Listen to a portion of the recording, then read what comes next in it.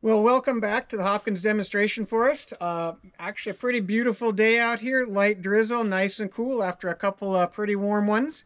But I got a request to do a review of how to measure the volume of wood in board feet that are in a tree. So as a forester or landowner, we often want to figure out the volume of wood or that board foot because we want to know the value of a tree. Board feet, that's how we sell wood. It's a 1 foot by 1 foot square that is 1 inch thick. Kind of like when you buy oranges at the grocery store. You don't buy them by the ton, maybe the grocery store does, but you as a customer, you buy them by the pound, not the ounce. So depending on what you're buying, purchasing, trading, or selling, we have different units. And our board foot measurement is what we use here in Oregon. And we're going to be measuring this tree right here. Pretty good sized Douglas fir, our state tree. So to review that real quick, we need to remember what is the shape of a tree? Well, it's round, usually fairly round, and it goes up. So it's like a cylinder, but as it goes up, it gets a little bit smaller. So its shape is a cone. Some trees grow very tall with that taper, as we call it, that cone as it tapers up, goes kind of slowly. Sometimes it's really big and fat at the bottom and quickly shrinks in size, so it has a lot of taper. So there's some things we need to take into account with that cone size, and we've got some tables that we can use. But really, I just wanted to go through the basics on how to measure a couple of things with a tree so we can get to that final estimate of volume of wood or board foot. So, as you can probably imagine, a little geometry, a cone. We need a couple of measurements. First one is how big around it is at the base. We know when it gets to the top, it's going to 0, but that circumference. And in forestry, we like to measure the diameter. Then we also need to know how tall it is and measure the height. A couple of basic forestry tools that we use. And again, this is review. A logger's tape or a diameter tape. And a little device. A lot of people get this confused. They look at it and they think, oh, it looks like a compass because it's got a dial in there. This doesn't measure horizontal angles, it measures vertical angles. It's called a clinometer. So this measures, like a protractor, degrees, and also a ratio that we'll talk about real quick, percent slope. So with these two devices, we can figure out the shape of that tree, how big around it is, how tall to get that cone shape, and then estimate with some tables the volume of board feet. So to start, our tape, it's a special tape. It's very flexible. And on one side, typically, this is a logger's tape. It measures in feet, which is good for when we want to do the height in a little bit. But on the back side, it has a very special measurement increment. Some people say it looks kind of metric. What is that? Well, if you can see on the video and have not seen a diameter tape before, those are pi inches. Every inch equals 3.14 inches. So if you know anything, as you wrap this around a tree to get its circumference, the circumference divided by pi gives us the diameter. So this actually does the math for us.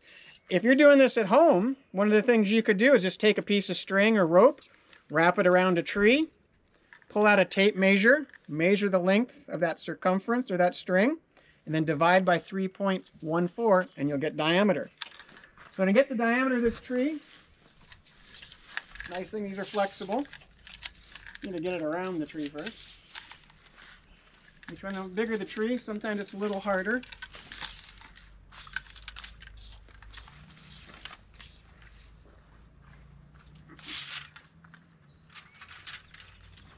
And if you remember, we measure the tree. We don't measure down at the base. We measure at something that's called diameter at breast height.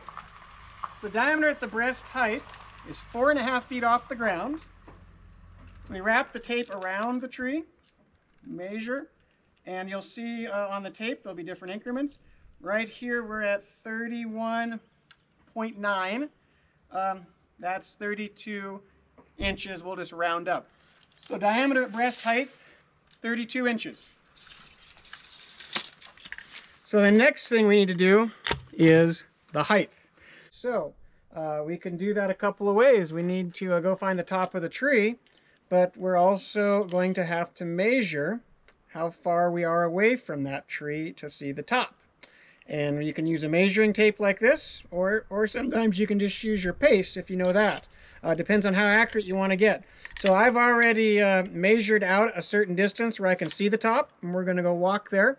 But I'm also going to pace it once again to see how close, if I can kind of improve my pace accuracy. So I'm going to head on down. You can see there's a little orange bucket down there. Stand on the edge of the tree. And I'm going to do my pacing. A pace, again, it's every 2 steps, not just 1 step is half a pace. So I'll start by 1, 2.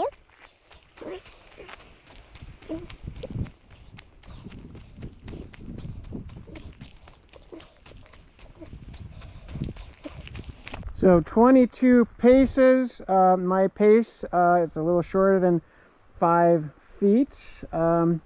And about 4.5 sometimes, depends on how I'm walking. So not too bad, but I measured this exactly to 100 feet. So what we want to do is make sure that when we look, you can see the tree. It's right between those 2 signs, the tree farm sign to the left. We're going to look up. And one of the challenges of measuring the height of a tree while we're doing it here in the parking lot at Hopkins is trying to find the top. Now for the volume, the way we're going to calculate it, you can measure how tall the tree is, but we're going to try to measure, or not try, we're going to measure to about the 6-inch mark. You have to estimate where that is at the top of the tree. So we're going to be doing that using a pretty simple method, a ratio. And again, for review, you can see here, the wind doesn't blow it. We're going to be doing a little bit of math. It's not too scary. A lot of times when people see triangles, they start thinking trig and geometry. You might have to do that if you don't have a clinometer, but it's still not too bad. But what we're using is a ratio of percent slope. So the angle of that line going up equals the rise being the height of the tree, over the run, how far we are away from the tree. So in this example right here, we're using the same numbers.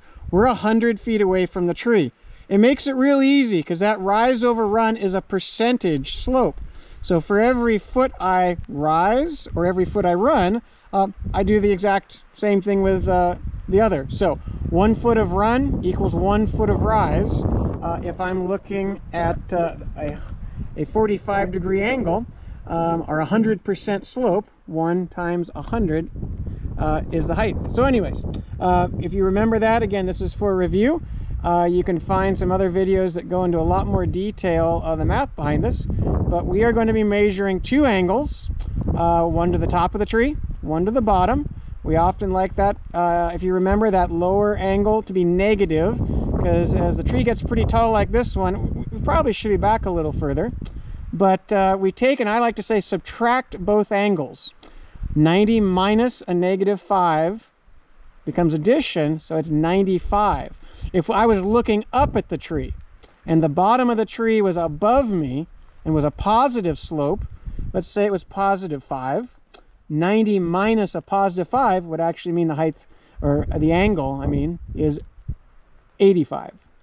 So it's some easy math to mess up, but once you do it a few times, it makes a lot of sense.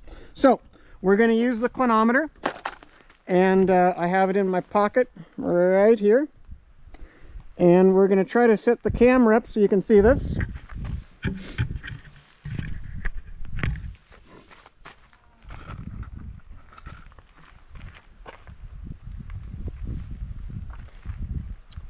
What I do is I take the clinometer,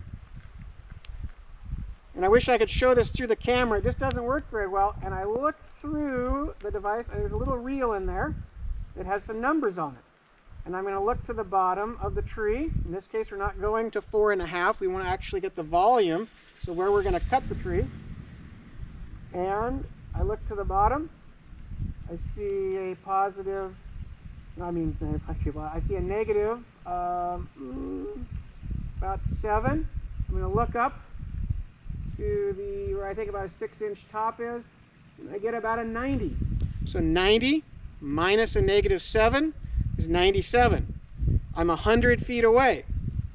So 90% minus a negative 7%, 0.97 times 100 means that tree is 97 feet tall. Now, if you don't happen to have a clinometer, you can actually make one at home. It's a little more work, not a whole lot, using a basic protractor. Now, I taped a chopstick on there on 0. Using another chopstick, I can sight down that chopstick at the base of the tree.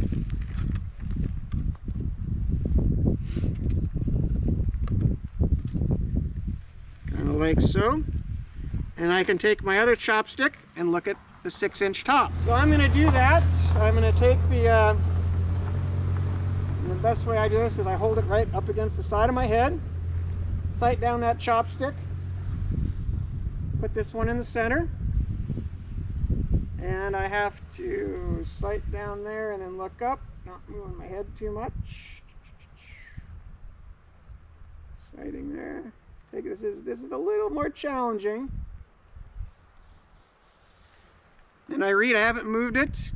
I'm getting, it's a fat chopstick, I'm getting about 50 degrees on my protractor. So now how do I convert that 50 degrees? Well, this is where it gets a little more tricky. I need to convert that 50 degrees. I have a calculator. I type in 50 and I use the tangent function.